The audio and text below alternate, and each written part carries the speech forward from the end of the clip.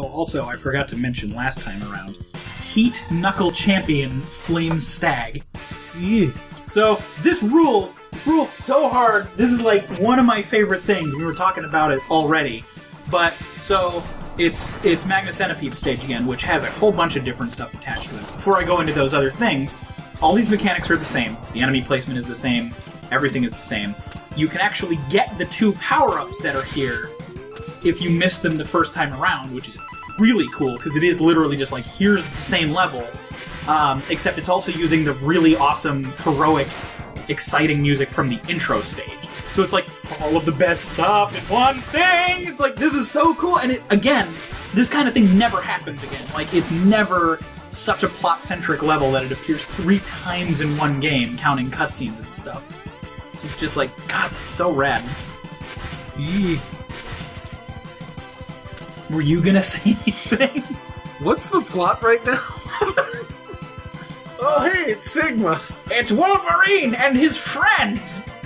Hey, Black Zero, how's it going? Everybody's favorite. So yeah, wait, like, what do you mean, what's the plot? Like, what's the plot of this game? Why is Sigma here all of a sudden? Because Sigma's fucking always here, so I don't think they cover that too heavily. It's kind of reasonable that you're able to just say, like, the X-Hunters were just higher-ups in, like, the original Rebellion, and they were like, oh, fuck, okay, our Master lost, retreat, we'll kind of run things while he recovers, Also, since you Zero's find out other back. things later. Yeah, Zero's back! Also, math jokes, because, great. This is some of the thing that I was talking about earlier. You were destined to follow me. And then Zero with a nice witty one-liner. So basically what's happening here is because we recovered all of Zero's parts and protected him, Dr. Kane reassembles him and everything, he's back to normal, and it cuts out that boss fight, so like, Zero kills Kirby Zero. Cardboards. I like that. And that's it, like, there's no oddities or anything, he's like, oh shit, I'm sorry that everything's like, going wrong, I'm gonna go take care of other things, which... Fucking of course, because, like, this right here is just like, we have to beat everybody, including, like, really, really scary one that's down there. I'm gonna go, like, kill an inanimate computer, and you go fight the final boss. It's like, shouldn't we, like, work together right now, you fucking dumbass? But... Nah, I really gotta check 4chan, you know?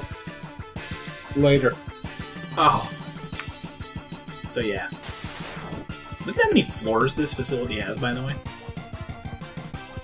It's a very tall facility. It's several. Which is cool, it makes me think it's How like did you the get top through of a the high ceiling? rise. Don't worry about it. So, It would be cool if the whole ceiling was like an X shutter, or a boss shutter.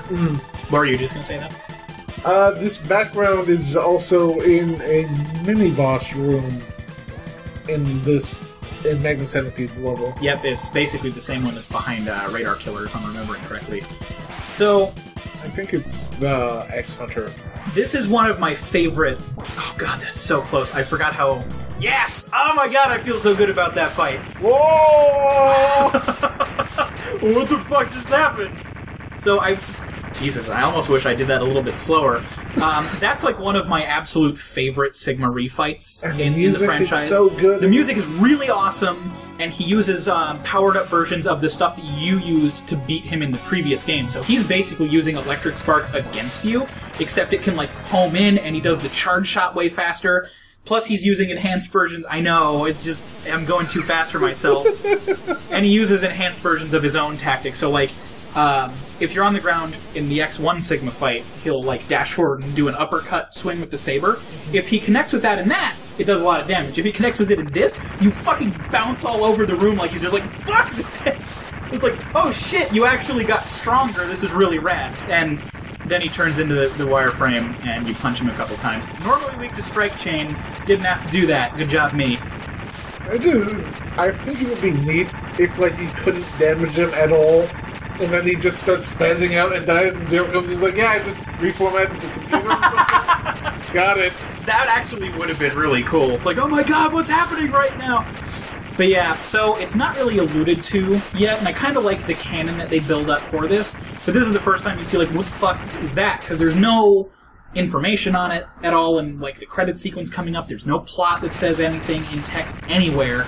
It's just like, what the fuck? Like, what's going on? I say, well, what, friend? Yeah, and then in the next one you find out the virus angle of everything, which I'll kind of go into more then to just keep each video topical. But I think it's really cool that like they did X1 and it worked really well, and they were like, all right, so rather than doing a procedural thing like we keep doing, let's like write something and like build up to it, which is really, really cool. Because originally Zero was going to stay dead too. Inafune had to convince them, like, wouldn't it be a shame if like such a good character design went to waste? So they brought him back again. And I think from there they basically pieced together everything else. Because I think originally there's like no connection to Zero or Wily or anything. He's just a really powerful ally, and you're supposed to like work up to be as strong as him. It's not until this one that he gets any actual plot. That sounds about right, yes. Super cool. Once again, destroyed. Wonder if that will keep this I wonder if this will become a trend. But yeah, so that's X2. It is a good game. Really like X2. Oh, there was one other thing that I can go over while this is happening. Like, Dr. Light didn't have a dream of Reploids and him and Sylphin together. He didn't know about Reploids. Well, just robots in general.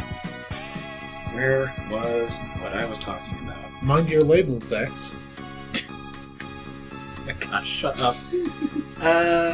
Oh, well, here was that note. Zero died in X1, but Inafune just came in one day saying, don't you think it'd be a shame to let Zero stay dead? So we brought him back to life. It was that simple. Not only did we bring Zero back to life for no other reason than because we could, we brought him back in pieces. I don't know what I was thinking, to tell you the truth. Fantastic. Right? It's like, we'll bring him back, and he's a snap-together model kit. Where the fuck is the... I think it's on the next page. Yeah, so this one doesn't have staff credits in it.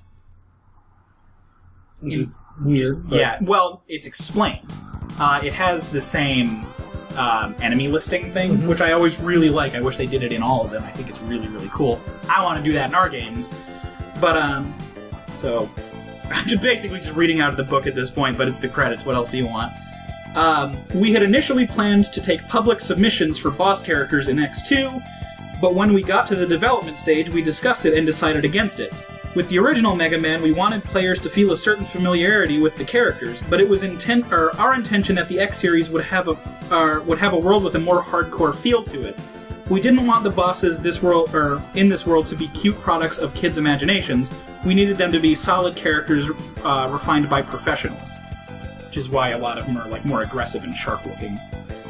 At the time, Capcom didn't usually include the credits in their games, but since we had an X1 and X2, since we had an X1 and X2 slated to have, or was slated, okay, I see, it's an actual typo.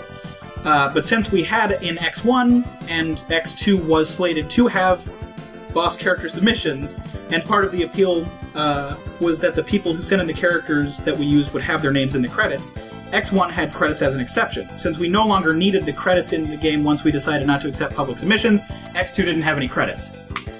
Sorry, that was such a rough read, I had to like parse all the typos in it.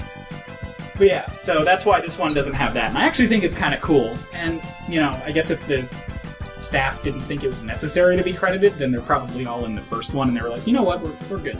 That's also kind of like the way the industry was for a long time. Yeah. Like, no, you don't need to be credited. What the fuck are you talking about? It's a game. It's not real. Like, the first credit was an Easter egg that had to be hidden in the game by a program. I was like, well, I want my name in here somewhere. I did this!